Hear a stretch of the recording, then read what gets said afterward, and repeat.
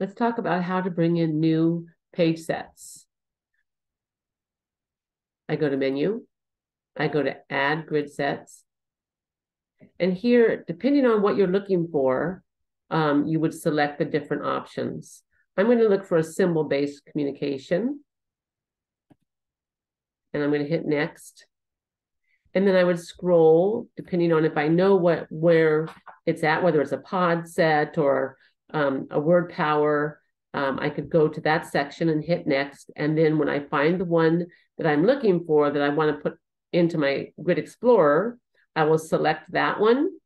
So let's just do pod 60 expanded keyboard. Hit next and add it.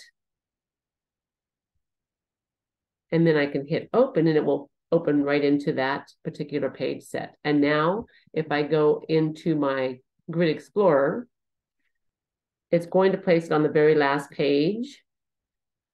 And so then I can double check to make sure that it's there. And there it is. Again, if I go into menu, add grid set, if I had one on my laptop that someone had sent me, I would go to grid set file and then go to browse. Here I could go to my desktop and look for it, and it would work the same way. I hope this helps.